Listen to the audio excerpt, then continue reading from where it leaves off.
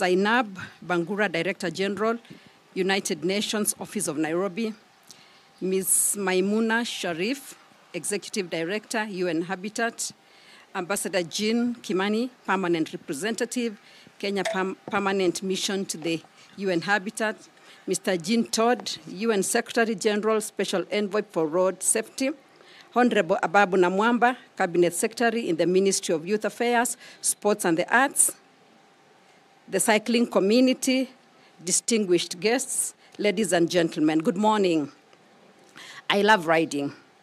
And let me tell you, every time I ride, I go back to Kakamega, to a little girl who would ride down the dusty roads with her friends sharing the few bicycles we had. We would use our bare feet as brakes, and it was well worth it. Those for me remain some of my happiest memories.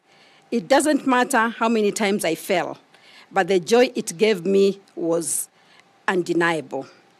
Whenever my mother sent me to the market, I would take my bicycle and dash with utmost speed. On my way back, I would pass by my grandmother's house and take some musik on my way back without getting late, thanks to my bike. As a mother, it is amazing how the first gift every parent wants to give their child is a little tricycle. We are always very proud when we see them ride without any help. Indeed, cycling comes naturally to most of us, despite our age and gender. Today is a special day, this is why we kicked it off with a 10.8-kilometer cycle from State House to the United Nations office in Nairobi. Special recognition to you, Ambassador Sang Junyo, and your team from the Embassy of the Republic of Korea, for we are truly honored to have had you join the cyclists. Thank you so much, Balozi. As we rode here, apart from burning some calories, our endorphins kept our spirits high. How we wish this happiness would be without any stress factor on the roads. It would be incredible if there was clear respect between motorists and cyclists. This is why my office advocates for safe riding, that motorists respect cyclists and cyclists respect motorists. Too many cyclists have unfortunately lost their lives on our roads. We need to cultivate a culture where we care a lot more about each other. We come to the road for different reasons. For some, it is for leisure, and for others, it is their means to work, while others cycle to get their produce to the nearby markets. Thinking of what cyclists have to contend with while riding on our roads, we can only say a prayer of thanks every time we get home safely. Our commitment to share the road advocates for safe and respectful sharing of our road between motorized and non-motorized road users. Our aim is to raise awareness of the importance of cycling and its contribution towards achievement of the Sustainable Development Goals.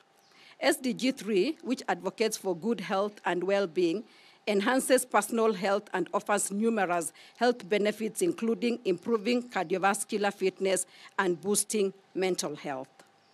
SDG 11 on sustainable cities and communities is achievable through cycling as an efficient means of transportation that reduces traffic congestion in cities, and SDG 13, which focuses on climate action, aligns to the global climate goal, net zero carbon emissions by 2050. Together, we can build a society that values sustainable transportation, promotes social equality, and fosters a sense of togetherness. We are privileged to partner with the United Nations to launch the Global Alliance of Cities for Road Safety, a platform for capacity building, city exchanges, and technical advance on road safety. It's my hope that this launch will encourage more people to take up cycling, like our Cabinet Secretary, and make our roads safer for cyclists. Let us use our voice of influence to encourage our friends and families to join us. our impact will change the world for the better. With those few remarks, I officially launch the Global Alliance of Cities for Road Safety. Thank you very much for your kind attention. May the Lord bless you. Thank you.